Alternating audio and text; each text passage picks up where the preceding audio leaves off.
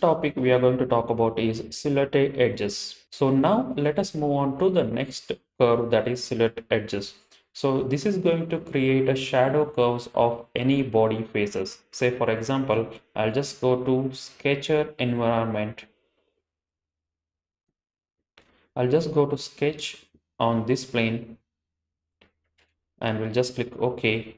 And now suppose you can see here, this is a cylindrical surface. So if you want a cylinder edge, suppose this edge, if you want to create on this particular plane, in that case even intersection curves is not going to work, and as well as the project curves is not going to work. So in this case you can use the silhouette edges. So you can just go to here and select this silhouette curves, and then you can just choose this cylinder. So when you have a cylinder, whatever the shadow of this particular cylinder will be projected on this